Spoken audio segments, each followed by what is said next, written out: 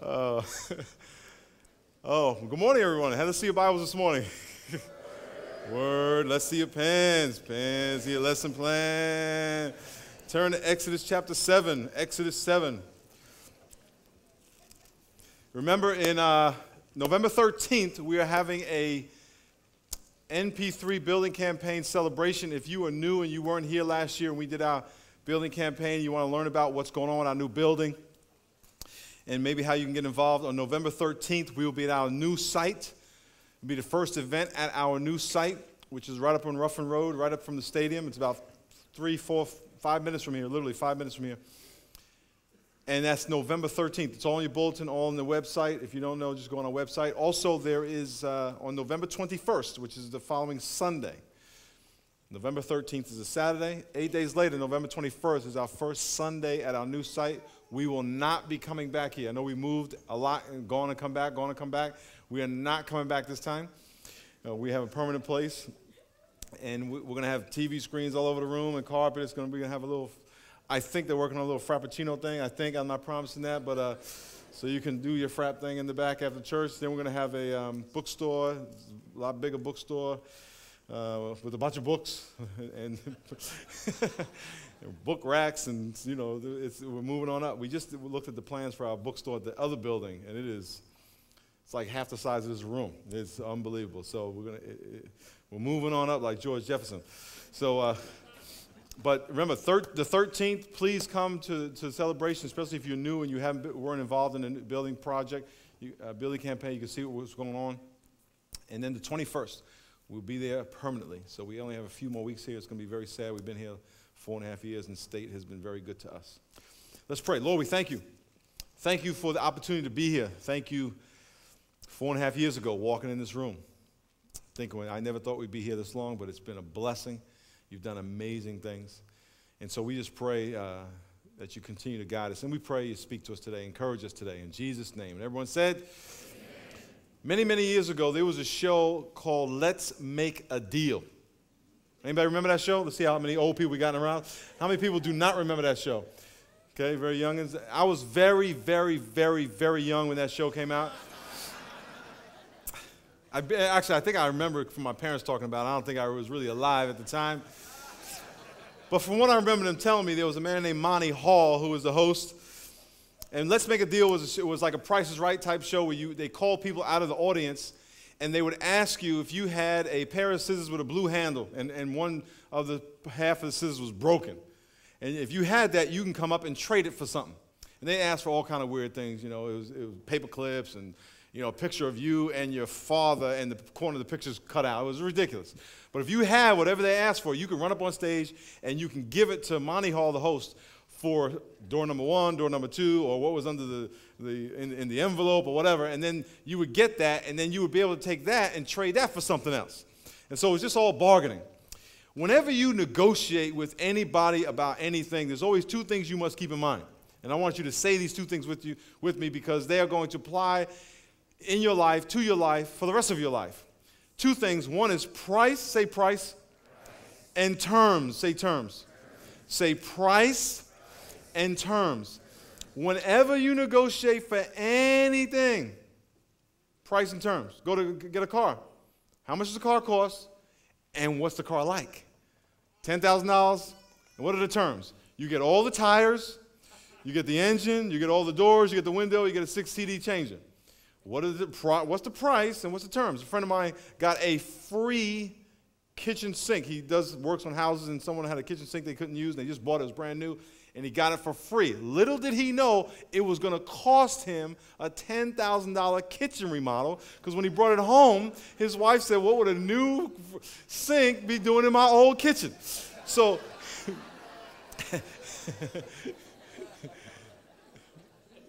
price and terms. When you go to college, how much is tuition, and what do I get for that? Do I get dorms? Do I get books? You always want to know the price, and you always want to know the terms. Now, the price is what you give, and we're talking generality here. The price is what you give, and the terms are the conditions of what you get.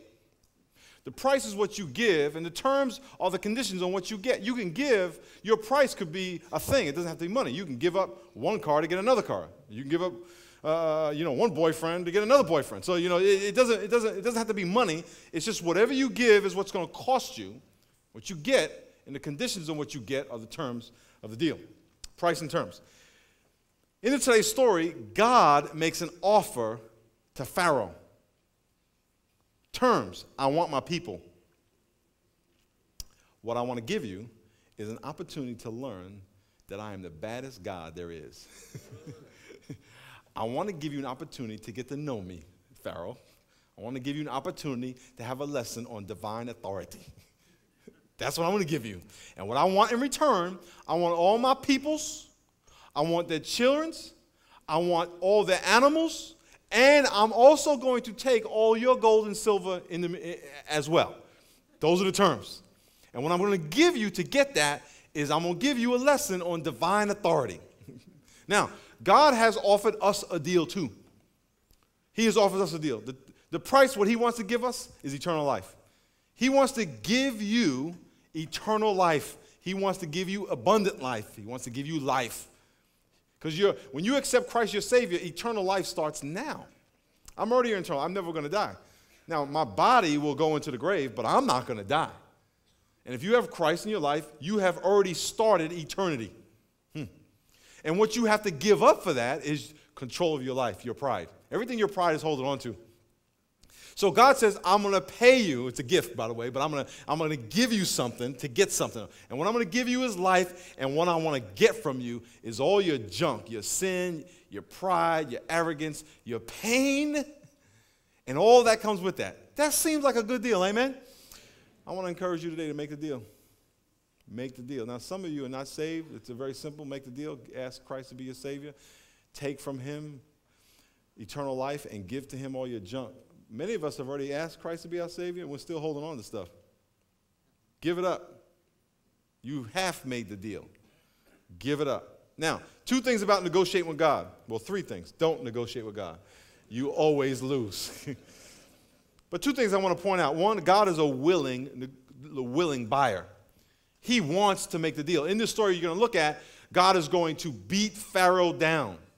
He's going to beat down Egypt. He doesn't want to do that to you. He wants to make a deal today. So what we see in this story, how God continues to beat Pharaoh down, and if you read the story, we're not going to read all of it because it's too much text. He says he hardens Pharaoh's heart. He does not want you to go through what Pharaoh went through. The other thing about negotiating with God, the longer you wait to make the deal, the more you suffer. The longer you put off making this deal, the longer you suffer.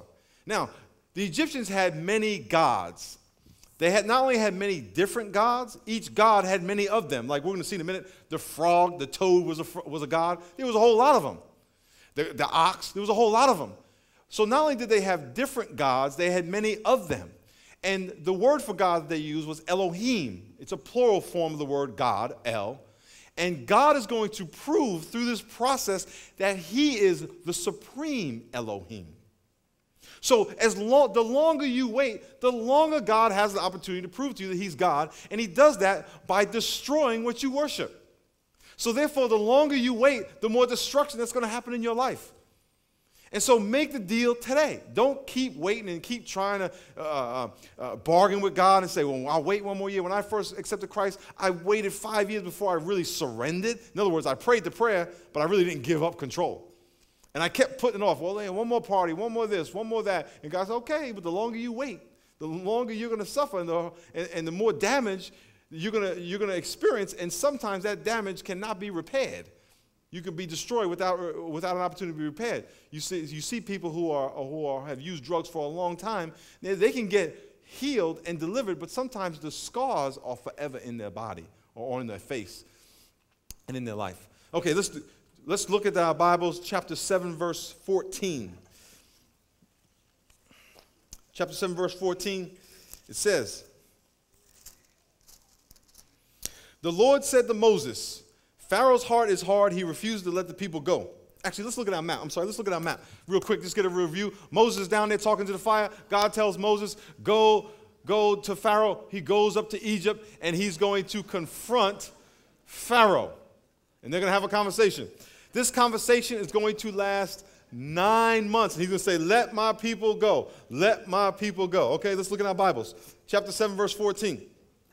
It says, the Lord said to Moses, Pharaoh's heart is hard. He refused to let the people go. Go to Pharaoh in the morning when he goes out to water. You shall stand by the river's bank to meet him. And the rod which was turned into a serpent you shall take in your hand. And you shall say to him, the Lord God of the Hebrews has sent me to you, saying, let my people go, that they may serve me in the wilderness. But indeed, until now you would not hear. Thus says the Lord, by this you shall know that I am the Lord. Behold, I will strike the waters which are in the river with the rod which is in my hand, and they shall be turned to blood. And the fish that are in the river shall die. The river will stink, and the Egyptians will loathe to drink the water of the river. First, you have to acknowledge God's absolute power over all gods and make the deal. Acknowledge that God is more powerful than all gods and make the deal with him. Give up your life. Now, the Nile River was a god. Hapi, H-A-P-I. It was the god of the Nile. They worshiped the Nile because of the water that they drank, the water that they used for everything that water is used for. They worshiped the Nile for the fish that was in it, therefore the life that the Nile provided for them. It was big. It was also considered the blood of another god. They worshiped this river. God said, watch me, I have power over all your gods. And he turned the river to blood. The Egyptians loathed, hated blood. When they punished the Jews, they would sprinkle blood on them as a form of punishment because they hated blood. So what God says, I'm going to take this God of yours, this little idol of yours, and I'm going to turn it into something you hate, proving that I am all powerful over all your gods. Do you know that whatever you worship today, whatever your idol is today, God is more powerful than it? Do you realize that? Do you believe that? Do you accept that? Some of you don't because you trust in it first when you get in trouble. You don't go to God. You trust in it when things are going good. You don't go to God. God is more powerful than all those things. And one of the ways you can test that if you doubt that, first decide what it is. Is it money, sex, power, your own intelligence, your education, your 401k, whatever it is, whatever you trust in it, go home today and say, God, this is more powerful than you. That's all you got to say. Just say that and then step back, get a pen out and a paper, and watch what happens. So if there's something in your life that you think that is more powerful than God and more influential on your happiness than God, say that to God, say it about that to God. God, this is more powerful and more influential in my life than you. And if it's not, show me. If you're really bold, you can say that.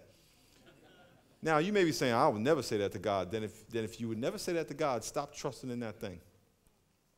God says, no, I'm more powerful. Look at chapter 7, verse 21. It says, the fish that were in the river died. The river stank. The Egyptians could not drink the water of the river, so there was blood throughout all the land of Egypt. Then the magicians of Egypt did so with their enchantments, and Pharaoh's heart grew hard, and he did not heed them, as the Lord had said. And Pharaoh turned and went in his house. Neither was his heart moved. You know what the Bible says? God changed the river to blood, and Pharaoh's magicians did the same thing.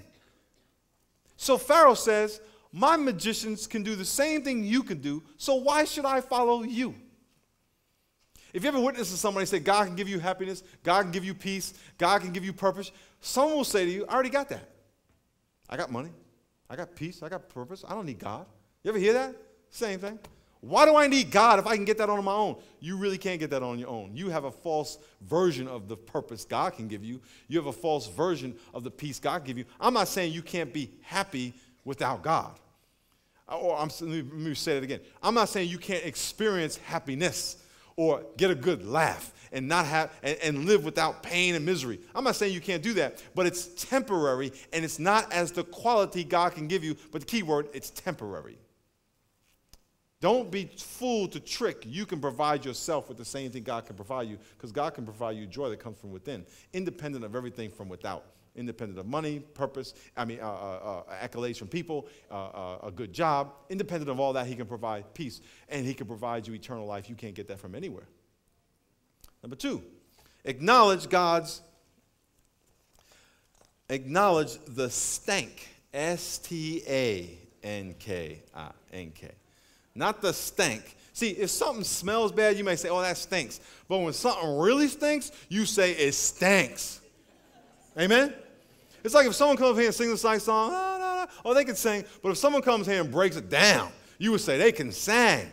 I know it's incorrect English grammatical thing, but it's kind of an Ebonic thing, but you get the point, okay? They can sing. Well, you got to acknowledge the stank of death your idol can bring and make the deal with God. Acknowledge the stank and make the deal with God. Look at chapter 8, verse 1.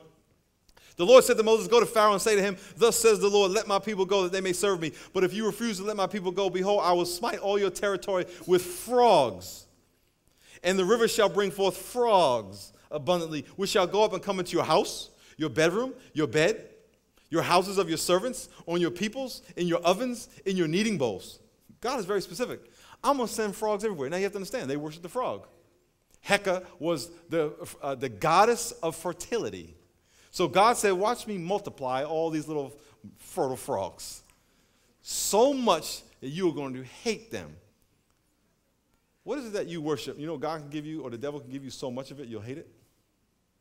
I was watching, this morning, I was watching ESPN. I was working out, and they had a show on, it's 24 hours a day, by the way, ladies. It's 24 hours a day. And it's good 24 hours a day. It was a show called Outside the Lines. It was on Ken Caminiti. Sad. They interviewed the people who he was with when he died. Drug dealers from New York City. And they showed the apartment where he was, the neighborhood where he was, a place he shouldn't have been. And I'm looking at this neighborhood, and I'm thinking this guy, they made $40 million in his career, MVP. I mean, he had it all. And the devil was so good. The devil says, I'm going to give you a little bit. I'm going to give you a little bit. And it was good for a while. Sin is fun for a while. But I'm going to give you so much of what you want, it will kill you. You want money? Money, you will chase money right off the cliff. You want sex? You ever heard of sex addiction? It'll ruin your whole life. You want drugs? Go ahead. And it's a little bit at a time. The devil's not going to tell you when he gets you involved that he's going to ruin you with it. I was at a gym a few months ago running this treadmill. And this lady was on the bicycle next to me. And I didn't meet her, but I talk to people all the time, and I said, and she was drinking coffee on the bike. So I got on the treadmill, I looked at her, I said, what are you doing? You're drinking coffee on your bike, you might as well be smoking a cigarette. And she's laughing. Well, the next time I saw her, it was next week, she brought me a little box of those fake cigarettes with the gum in it. And I put it in my car. I probably still got it. It's probably been like 6 months. I just leave it there. But it's the kind of cigarettes that when you're a little kid, I don't know why they have this. But, it's gum, and you put it in your mouth, you fake like you're smoking, and you blow, and powder comes out. Now, it seems like, it's gum. I promise you, Satan had a meeting and invented that. I promise you. Why? Because, it's harmless. Well, next thing you know, you get a real cigarette. And next thing you know, you get a funny cigarette. And you stop, and when that's not funny anymore, you get cocaine. Next thing you know, you get heroin. That's how the devil works. So he says, listen, I'll just keep giving you more. Why? Because it's not really hurting you. And so God says, you want to worship the frog? I'm going to give you so much frog, you ain't going to like it. What he's going to prove to you is that this thing that you worship is not really worthy of being worshiped, because the more you get it, the more it kills you. That is not true with God. Look at chapter 8, verse 13. It says, the Lord did according to the word of Moses, and the frogs died in the houses of and the houses out in the courtyards and out in the fields. They gathered them together in heaps, and the land stank. And when Pharaoh saw that there was relief, he hardened his heart and did not heed as the Lord had said. You know what Pharaoh did? As soon as the stank went away. Oh, I don't need God. How often do we go, oh, God, please, I got a problem, oh, please. And as soon as the problem goes away, what happens? We don't pray anymore. Some of y'all in church today only because you got a problem. Now, thank you that you're here, but when your problem goes away, don't leave. Just keep coming to church. Don't get settled with life being, pretty good. Test to see how good God can make your life. Don't just come when there's problems, because you're going to be like Pharaoh. Oh, relief comes? Because, by the way, right before the frogs went away, Pharaoh says, oh, I'll let you guys go. But as soon as the frog problem went away, he changed his mind. Pharaoh changed his mind 5 times, by the way. I'll let you go. Oh, I'm not going to let you go. I'm going to let you go but leave your kids. I'm not going to let you go. I'm going to let you go but leave your cattle. I'm not going to let you go. I'm going to let you go but stay in our land. I'm not going to let you go. He kept going back and forth, and we do that with God. God, I'll take the deal. No, I won't take the deal. I'll give my life to you, but I'm not going to give my life to you. Stop that. Give your life to God. Make the deal. Number 3, acknowledge God's ability to distinguish between the punished and the delivered and make the deal with God. God can distinguish between who gets punished and who does not. Look at chapter 8, verse 20.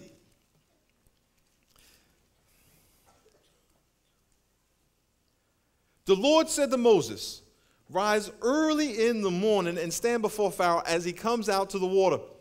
Then say to him, thus saith the Lord, let my people go that they may serve me.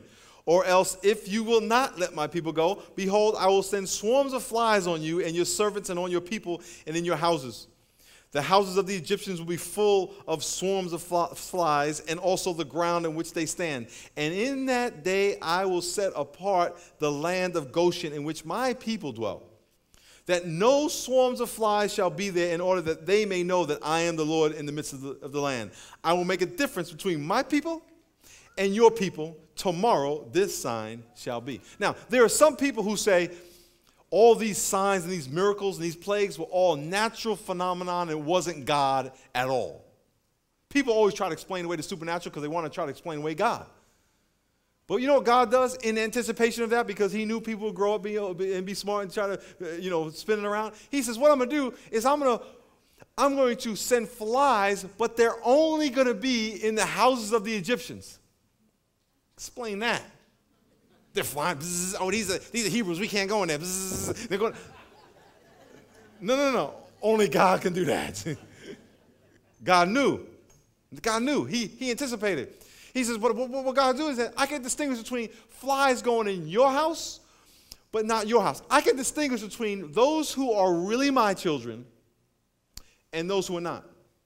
God does not see like man sees. We look at the outward. God looks at the heart. God can look around this room right now, and he knows which ones really love him, which ones really have surrendered, and which ones have not. Some people play church. Go to church every now and then. I'll sit there, word, Jesus, all that kind of stuff. Whew, I'm set. I'm cool. I'm going out. I'm safe. God says, no. I know which ones are mine. When I call, my sheep come. The Bible says he who has the Son has life. He who does not have the Son does not have life. It's very simple. How do you have the Son? You confess with your mouth that Jesus is Lord. You believe in your heart God raised him from the dead, and you surrender your will to him, holding on to nothing, by the way. I'm going to be a Christian, but I'm going to be this kind of Christian. I'm going to get saved, but I'm going to do it this way. No, there's only one way. It's right here. God's terms are very clear. They're not negotiable. They're not negotiable. You can't be a Christian your way. When Cain killed his brother Abel. God asked for a sacrifice. Cain gave a sacrifice he wanted, not the sacrifice he was taught by his parents to give. He didn't shed blood. He gave some of his crops that he grew up, and God said, no, I don't accept that. And Cain got angry because God didn't accept his sacrifice, and he killed his brother. The reason Cain had a problem with his brother, because he had a problem with God. The reason he had a problem with God, he was trying to do Christianity his own way. God said, no, you do it my way. You go hit the highway. God can distinguish. He distinguished, and if you're taking notes, you can write this down. He distinguished in chapter 9, verse 4, where he killed only the livestock of the Hebrews. He distinguished when he made darkness come over the land. The Bible says the darkness so dark you can feel it. Ra was the sun god. Ra was the god of Pharaoh himself. They believed that Ra was the physical daddy of Pharaoh. It wasn't, but they thought that. So what God did is says, listen, Ra, you're a big god up there. I'm going to close off the sun for 3 days. You will have no light, and there will be no light in your house. Well, it could have been a solar eclipse. Well, all the lights they had in the houses went out, in the lamps, and there was light in the Hebrew homes. How do you explain that? When he killed the livestock, only the livestock of the Egyptians died, and the livestock of the Hebrews didn't die. How do you explain that? God can distinguish. God can separate the sheep from the goats. You cannot hide from God. I don't know if you remember as a kid, some of y'all as a kid, you might have snuck in the basketball game in high school, stuck in the movies. You know, sneaking in something is kind of something we probably all try. Amen, amen, anybody? You try to sneak in something, right? You weren't invited, you know, someone's house, they didn't want you there, and you kind of with the crowd. Are you with me? You can't do that with heaven. Can't be in line in heaven and everyone's walking in line. Welcome, welcome, come on in. Welcome, welcome. You're coming in line. Hey, how you doing? Praise the Lord. Wait, No, it's me. You know, I went to the Rock. Jesus, word. Hey, who's the man, right?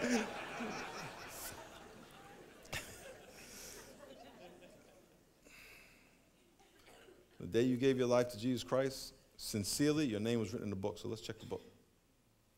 You ain't in here. Let's check the other book. God can distinguish between his people and those who are not his people. Number 4, God can acknowledge, you need to acknowledge God's ability to determine the timing of his judgments. The timing.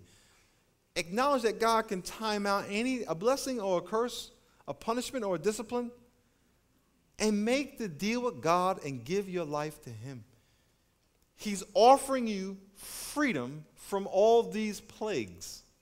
He's offering you an opportunity to walk with him. He's offering you an opportunity to know him. And all you got to do is say, God, I'm not going to worship anything else because I see you can judge everything I honor. You can judge everything I worship. And believe me, there is nothing in your life worshiping that God accepts. In other words, you can't say, well, I'm doing a good thing and God will understand. No, he won't, because there's no good thing that's gooder than worshiping God. Nothing. Nothing. I made a comment last week, and I made it several times before, but since many of you weren't here because there's a big turnover, I'll say it again. You can even worship motherhood.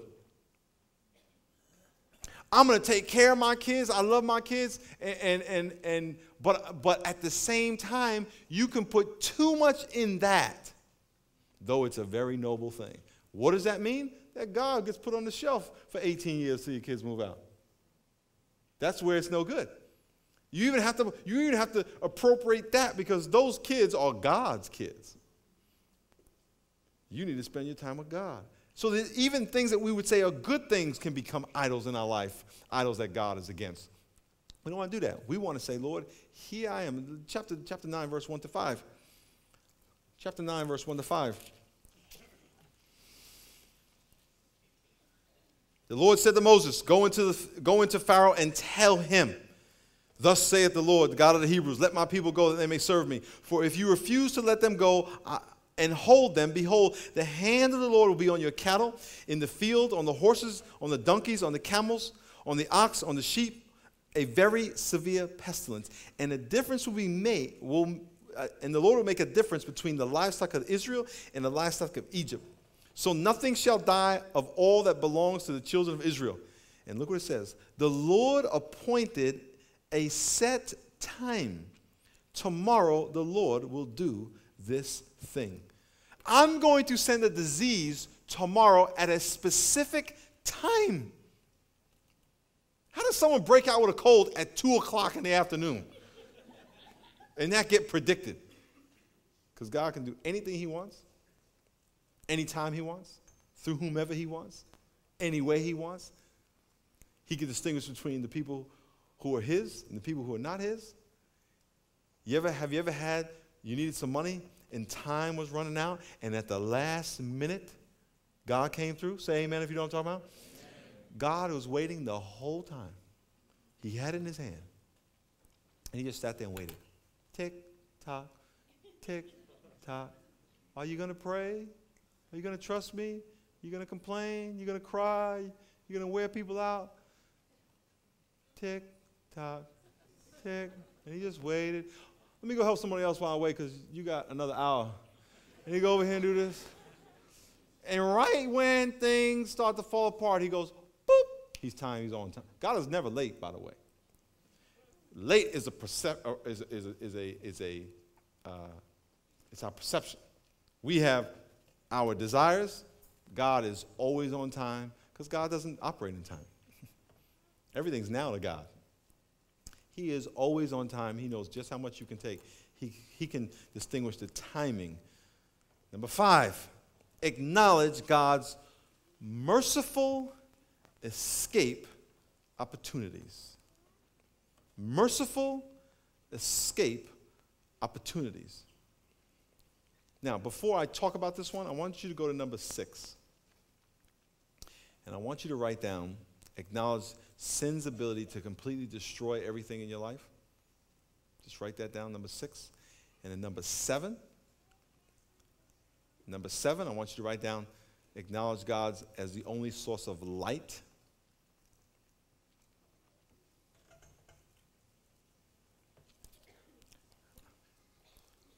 I'm going to deal with number 6. I'm going to come back to number 5. Sorry about the jumping around.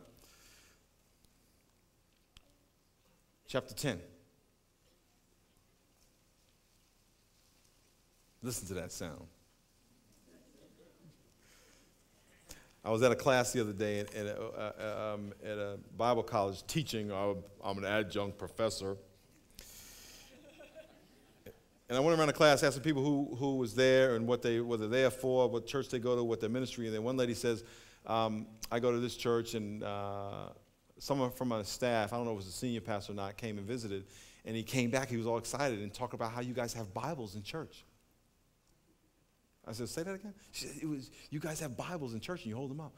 I said, yeah, well, you know, we kind of just got a special revelation from God that we should use our Bibles. I say that jokingly because we take for granted that we have Bibles in church, but a lot of churches don't use Bibles. I don't get it. Exactly what I was thinking. But they don't. So when you hear that sound, you know, again, it's a great sound, but you can go to some churches that they don't use the Bible. They may talk about the Bible. They may even put one verse up, but people don't carry the Bibles. They don't use it. They don't learn about it. So I don't get that, but it happens a lot. Chapter 10, verse 3. Moses and Aaron came into Pharaoh and said to him, thus saith the Lord God of the Hebrews, how long will you refuse to humble yourself before me? Let my people go that they may serve me. Or else if you refuse to let my people go, tomorrow I will bring locusts into your territory, and they shall cover the face of the earth so that no one will be able to see the earth. And they shall eat the residue of what is left, which remains to you from the hail that shall grow up of every tree which grows for you out of the ground.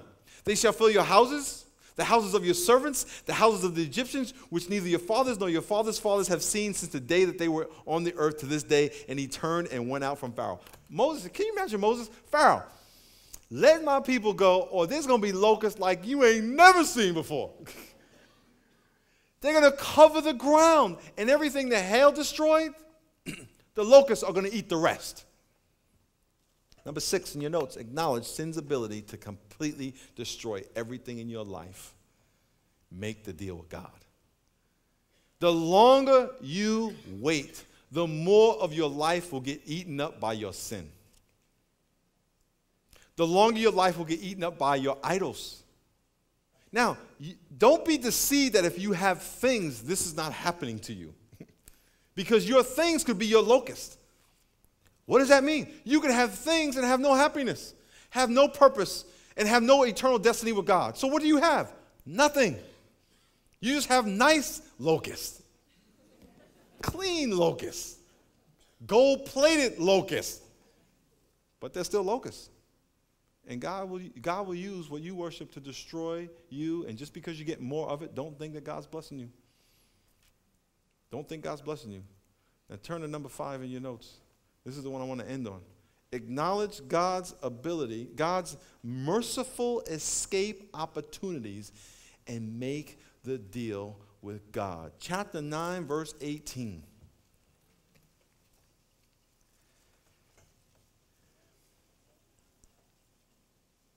Chapter 9, verse 18 says, behold, tomorrow about this time, I will cause a very heavy hail to rain down, such has not been in Egypt since its founding until now. Nut, N-U-T, was the sky goddess. And the sky supposedly brought harvest time. Well, God is going to turn nut into a nut and send down hail to destroy the very thing that nut was supposed to cause to grow. He is going to reverse the power of nut and use it to destroy everything they need to eat. But look what God does. Verse 19. Therefore now, send and gather your livestock and all that you have in the field, for the hail shall come down on every man and every beast which is found in the field and is not brought in the home, and they shall die. He who feared, or she who feared the word of the Lord among the servants of Pharaoh made his servants and his livestock flee to the houses. But he who did not regard the word of the Lord left his servants and his livestock in the field. You know what God says? I'm warning all of y'all.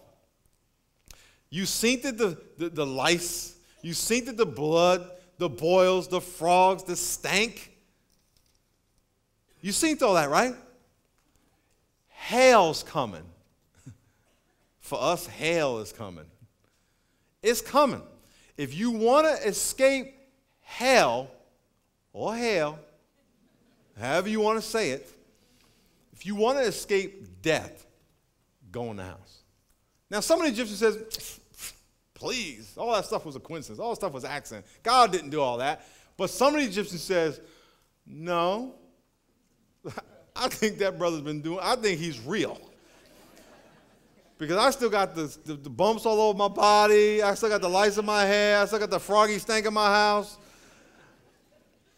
I'm going in the house. Now, there's some people that say there's no God. There's some people who say there's no God. Death is not real. When I die, I'm going to come back as a toad. I'm going to come back as a queen. I'm going to come back. There's some people who think all that. There's some people who think that everything you see outside is just an accident. There's no divine creator. There's no absolute right or wrong. We can do whatever we want. And God loves everybody, and to the point that he will forgive everybody of everything no matter what they do. Without accepting Christ, by the way. That's the way it is. Now, I don't know where you get that information, but that is not in the Bible. None of that. God is a God he's very fair, he's very righteous. And because he's righteous, he has to keep his word. And his word is this: all have sinned, fallen short of the glory of God, the penalty is death. But the free gift of God is eternal life through Jesus Christ. He has to keep his word. So he's saying to you, if you want hell, do your own thing.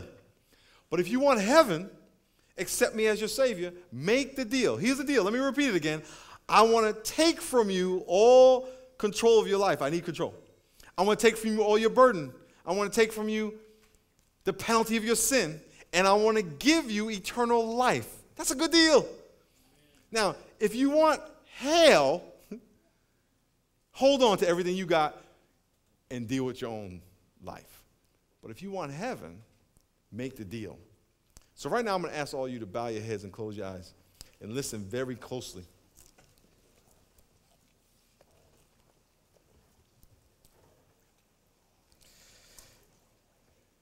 Dear Lord, we saw, if we read this story more closely, which I encourage everyone to do when you get home, Pharaoh kept changing his mind. He kept changing the terms of the deal. He wanted to let the people go, but they had to leave their children. He wanted to let the people go, but they had to leave their animals. He wanted to let the people worship, but they had to do it in Egypt.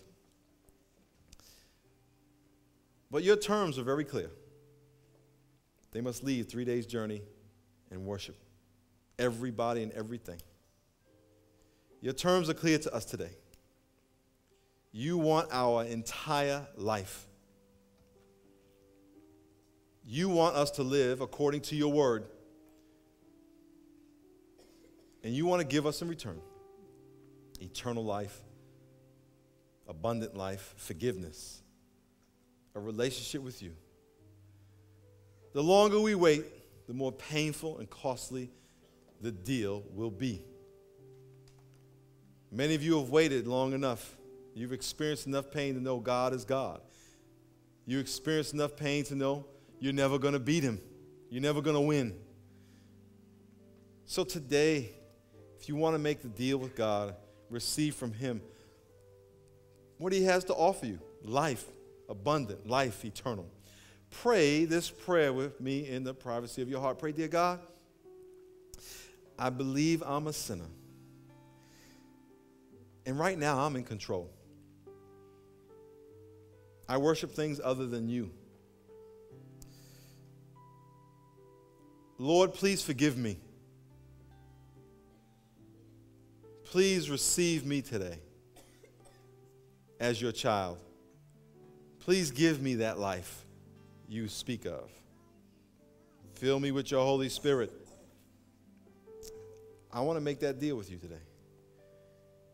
I don't want to bargain. I'm not going to renege later on. Please be my God. As our eyes are closed and our heads are bowed, in a minute I'm going to ask you to stand, and after that I'm going to ask you to come forward. But if you prayed that prayer, what you just told God is, God, I no longer belong to myself, I belong to you. And voluntarily I will do what you ask. By faith, not knowing how it's going to work out. That is the deal. Thank you for forgiving me of all my sin, and the small thing I can do in return is just to obey you. So right now, eyes closed, heads bowed. If you prayed that prayer and you're saying this morning, yes, here I am, God, let's make the deal. I'm going to ask you to stand up to your feet right now, right where you're sitting. Just stand right where you're at. Stand up to your feet and acknowledge his forgiveness in your life this morning. God bless you. Stay standing. Good. God bless you. Very good. Stand up to your feet and acknowledge Christ in your life. Anybody else? God has spoken to you. God bless you. Very good. Stay standing. Good. God bless you. God bless you too. God bless you. Very good. God bless you. Anybody else? God has spoken to you. Yes, God bless you. Very good. Very good. God bless you. You're saying to God, God, no more running, no more negotiating, no more bargaining. Here I am. I accept your terms and your price. Anybody else? Now we're going to ask all you who are standing to do one more thing as we welcome you to the family of God. We're going to ask you to step out of your feet and come on down to the altar. Let's give them a hand as they come on down. Amen. Right here.